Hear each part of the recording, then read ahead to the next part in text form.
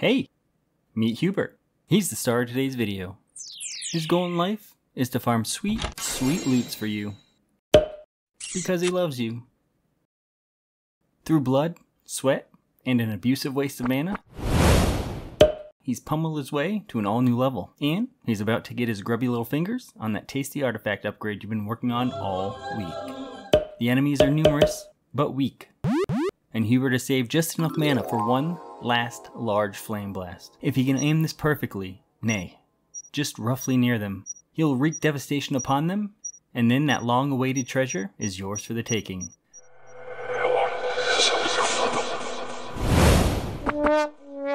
Ouch, that didn't go as planned. But fear not, because in this video, we'll be figuring out a better way to do our AI system for targeting our area of effect spells. That way Hubert, and you, can farm those sweet, sweet loots more efficiently. First up, we're going to need a testing environment. Enhance.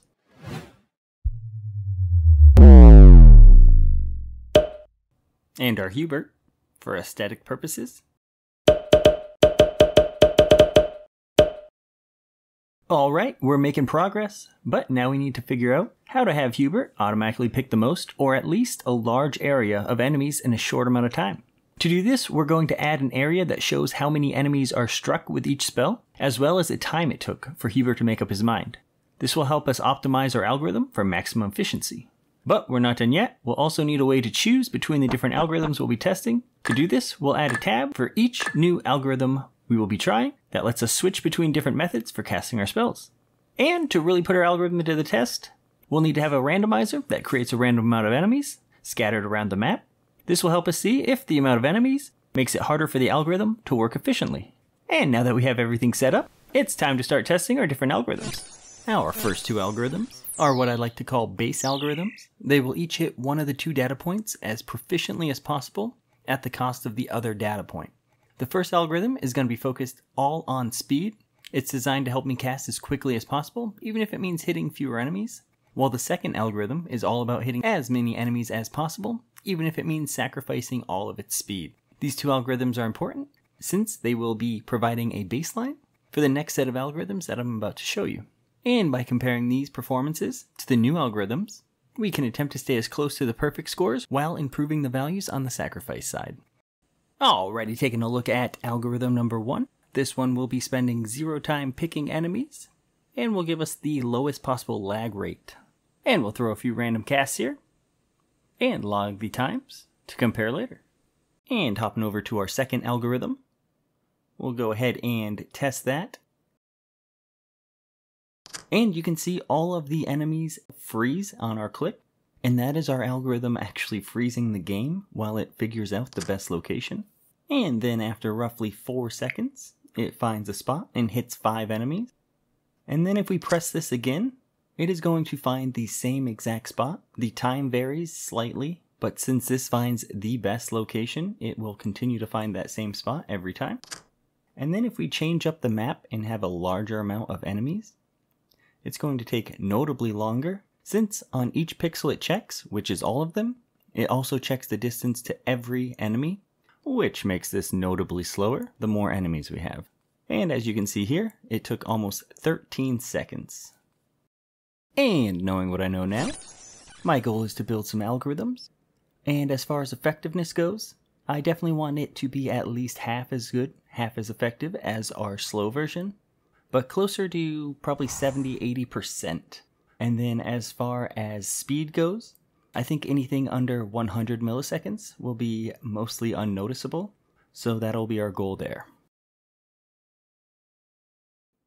Ladies and gentlemen, allow me to introduce algorithm 3, the evolution of our trusty base algorithm 2. With our cast range being 600 by 600 pixels, our base algorithm has to check a whopping 360,000 points, which of course is why it's so dreadfully slow.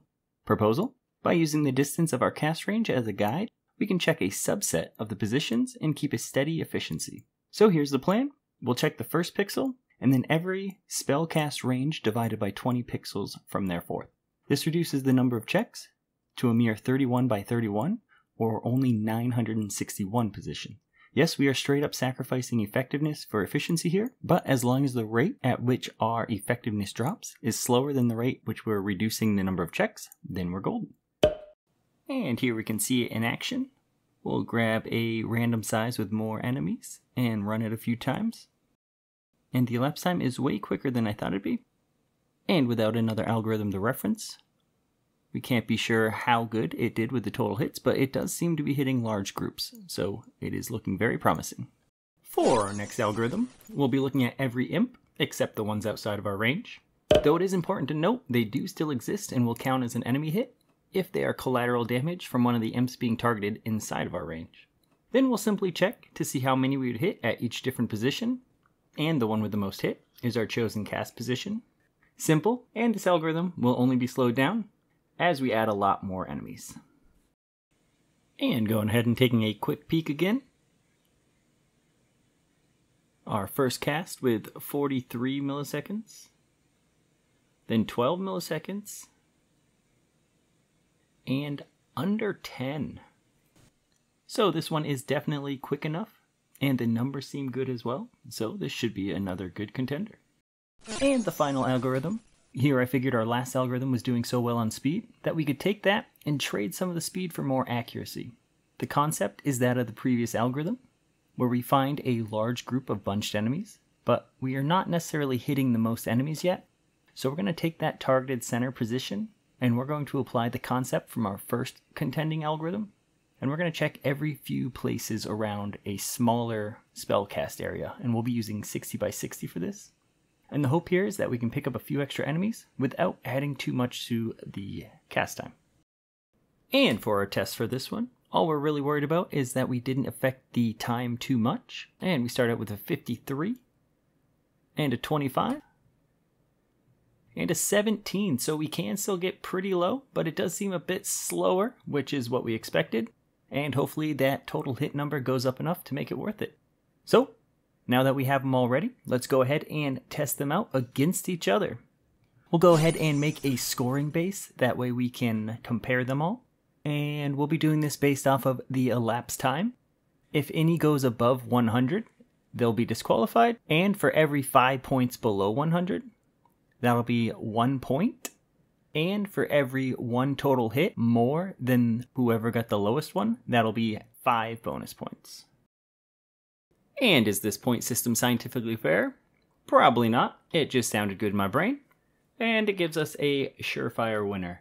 So, without further ado, I'll go ahead and hop in here. But if you want to guess beforehand and throw your prediction of what one will be the overall best down in the comments below, we'll see if you're right. And we'll load this up and we'll go ahead and run 3 different tests. In the first one, I want a small amount of enemies. And then the second one, a average amount, and then a large amount. And I'm gonna jump off this first page just because it is not random. And we'll find one that does not have a lot of enemies. This sounds good. And we'll go through each one. Random, being fast and nothing else. And instantly fails to meet the time standard, so it will be eliminated from henceforth. But it hit 4, so that's a good mark indicator for the rest of them. Oh, and 13, and also hits 4. And number 4 comes in way faster, but only hits 3. And then the final one, again, we only hit 3. All right, finding a middle of the row. And we'll go random, 1 and 1, and we're skipping this one again. And algorithm 3, hitting 7 at 19. And then picking the center, hitting 8 at 4. And then a mix of the 2. Ooh, we hit 9 at 23. All right, in the final run, we want a bunch. I can probably do that. Looks pretty good. So, random, we hit 7 with 1. That's actually not too bad. Oh, 15. Okay, makes 7 seem a bit worse now. With 27. And number 4. Hitting 16 with 16. And the final one. Hitting 17 with 38. And moving on to the scoring. First, we'll take a look at the minimal enemies round. Our first skill, which just picks a random square, came in hitting 0 enemies in just 4 milliseconds. This created a 0 enemy bottom line for the rest of the spells to gain points off of, but it does make a whopping 19 points based off of the speed itself. Next up, we had a catastrophic failure with our search every pixel, freezing the game for 2.4 seconds before it found the perfect amount of enemies, which is 4, which would have gained 20 points, but instead was disqualified for the amount of time it took. Our third spell, the quick version of the previous spell that just failed on the time standard, came in at 0.13 seconds, earning 17 points, plus an additional 20 points for hitting the perfect score of 4 enemies. And the number 4 spell came in missing the max amount of enemies by 1, earning just 15 points, and picking up a few extra points, which is 19 points based off its 3 millisecond time, which in the end was not worth it. And our final spell, which is supposedly the upgraded version of the previous spell, came in hitting the same amount of 3 enemies, but at a slower time of 16 milliseconds. So it earned 15 points for the enemies and 16 points for the time. So our scores for the first round were 19, disqualified, 37, the winner, 34, and 31. Round 2, we're looking at medium congestion. Our first skill hits just a single enemy, creating a bottom line of 1 for the enemies here, which means it gains nothing for the enemies, but does pick up 19 points from the 1 millisecond speed. And of course we skip spell 2, and our third spell gains 30 points from the 7 enemies hit, and an additional 16 points from the 19 millisecond time. Spell 4 manages to add an additional enemy for 8 enemies total, and also quickens the time to 4 milliseconds, gaining 35 plus 19 points respectively. And the final spell finds an area with 1 more enemy, hitting a total of 9, collecting 40 points plus 15 points from the 23 millisecond timing. This ends round 2 with scores of 19, DQ, 46, 54, and our winner for the round, 55, goes to our 5th spell. And the final round, we're now dealing with maximum enemy swarms. Our random skill even manages to hit 7 enemies, setting quite a high minimum bar for the others, and of course earning no points since it will be the lowest again, but 19 points from the 1 millisecond timing. Skill 2, still dead to us. Skill 3, hits 15 enemies, which is 8 more, so 40 points, and took 27 milliseconds to complete, earning 15 more points.